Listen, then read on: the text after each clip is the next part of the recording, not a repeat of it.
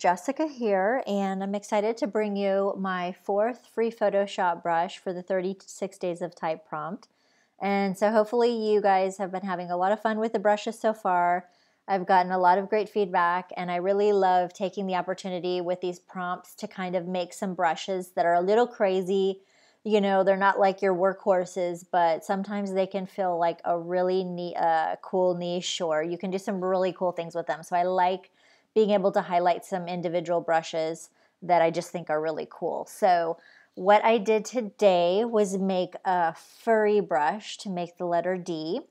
And if you're not familiar with loading brushes, you want to have your brush panel open.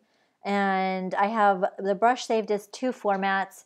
If you're using the newer version of Photoshop, you can use the regular ABR brush format. And then if you're on like CS6, an older version of Photoshop, you can use the TPL file. So if you go to Windows, Brushes, to open that up, you can open up your brush panel, and then to load the brush, you just go to the top right corner and click Import Brushes.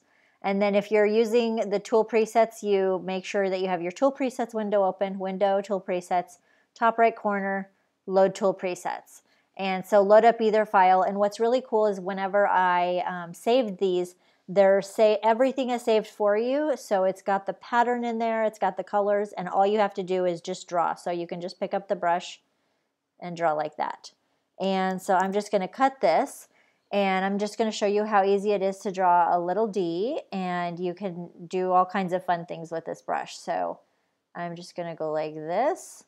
And it just really has this really cool furry look that I love. And what's cool is in this brush is I'm using the brush tip is like one of the bristle brushes from Photoshop, and I have a texture in there. So I've just played around with it. And what's cool is we're using the pattern stamp technique, which if you guys follow my brushes and follow my tools, I use all the time. So over here we're using the pattern stamp tool. You know, so we're not selecting the brush as a regular brush, it's pattern stamp tool. And we are painting this leopard pattern. And so I've specially designed this so that it disperses the things a little bit, but it still keeps that alignment. And we're using it with the impressionist mode turned on and the aligned turned on. And that's what keeps that kind of pattern below there, so you get the idea of the leopard print. So it's really fun.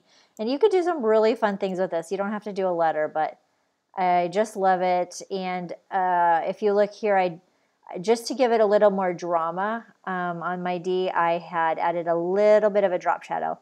So you can download my demo file for free. So that's really cool. And if you're interested, I was playing around with some of my 24 karat gold Photoshop brushes. Oops, let's wait for that to finish. My processor gets a little overworked whenever I'm doing videos. So I made these, I was playing around with my 24 karat gold collection, and I actually made a new brush that I'm like loving right now for these side accents, because with the fur and the red, I just thought it would be perfect to add a little bit of gold. So I thought it would be really cool. And I'm just going to turn those off, and I'll turn this off because I just want to show you this gold. And I'm actually going to make this available on my Patreon. But this is it's really cool because if you press lightly, you're going to see this pattern, this like leopard print pattern that I have in there. And as you can see, the gold is moving around in that pattern. It's really cool. And so it's like live, you know, it's not a layer style. This is 100% Photoshop brush. But then if I push down, it fills it in, but you can go lightly again over the top and still see that pattern again. And actually, when I sampled my gold, I used my gold palette from my 24 karat gold collection, and I clicked like here. So I had a little bit of dark and a little bit of light. And when I did that, the results just looked really cool. And you can make these like really glamorous, crazy gold brush strokes just like that. So a little side note on my gold on the side, but I wanted to share that with you. And actually I'm going to be uploading that to my Patreon, so you can check that out too if you want.